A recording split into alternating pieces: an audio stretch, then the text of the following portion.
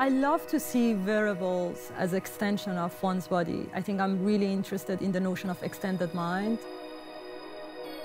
By incorporating a lot of interactive technologies into wearables, the wearables can become an extension of one's body. It can provide a way for changing our perception of the world. It can change the way that we communicate with one another, and to some extent, even it can change our bodily awareness. Trained as an architect, I think the discourse of design is really changing. Design is not anymore just related to one discipline, architecture design or fashion design, but they all can merge and morph to one another. I'm ultimately interested in the relationship between human body and the spaces that we occupy. Emerging technologies, particularly interactive technologies, would allow us to connect with human body in an entirely new way. My goal is to create an empathic interaction between people and any materials of their surrounding environments. When a material is showing a lifelike quality, that moment that you think is something alive, it shows something about you. What is about you that you think a system is alive? Opale is a soft robotic emotive garment that is equipped with facial tracking camera. The facial tracking camera can read the people's emotion around, and the garment responds to those emotions accordingly. We tend to do the same sort of facial expressions when we are surrounded, for instance, with smiling people. I smile back if you smile at me.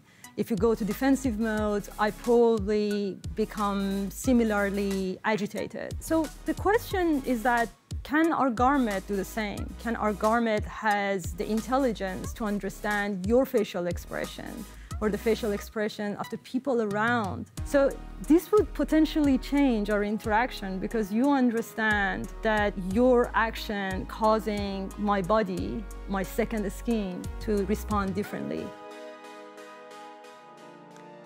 Bodyscape is an interactive 3D printed top that synchronizes human bodily movement to lighting pattern. The process is really a start from understanding of human skin. Our skin consists of series of lines called Langer lines. Those are minimum tension line of the skin. I was using SLA 3D printing technology, which is a very fragile material to work with.